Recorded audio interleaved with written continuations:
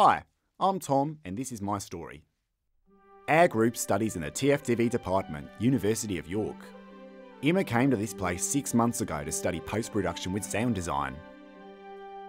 As Ninka once said, location, location, location, and we're right next door to a field of ducks. It will be very convenient if we have too much bread one day. Emma still can't work out how she got it so good. I mean, she gets to study sound design and live with Julia.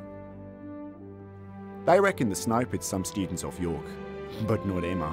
She reckons that snow is a reminder of man's ability to hug. She's always saying great things like that. That's why we love her so much. Emma is the backbone of the TFTV department. She made loads of friends. In fact, she's friends with almost everyone she meets.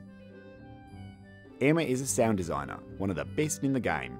She takes great pride in her work. If Emma's the backbone, then Julia is the other bones. All of them. They keep the family together. Emma adores Julia and Julia adores Emma. They met in Langwith one night and it was love at first sight. Julia just loves Premiere CS6 and she can create just about anything.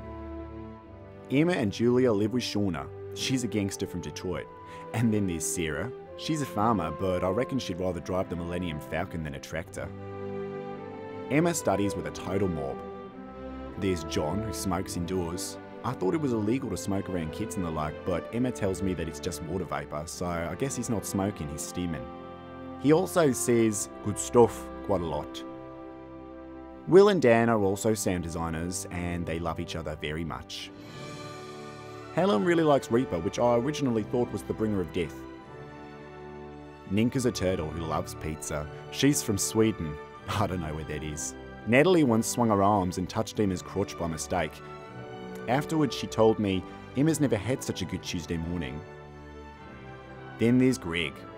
Greg likes musicals, so I think he might be gay. And Hed is from Norway, which I've heard is next to Sweden, which means I don't know where that is either. Emma thinks Gavin is a genius, but we think Emma's the real brains behind the operation. And Marty once said he likes Emma so much, he wishes they were Facebook friends. So that's my story, and as a good friend once said to me, hooroo!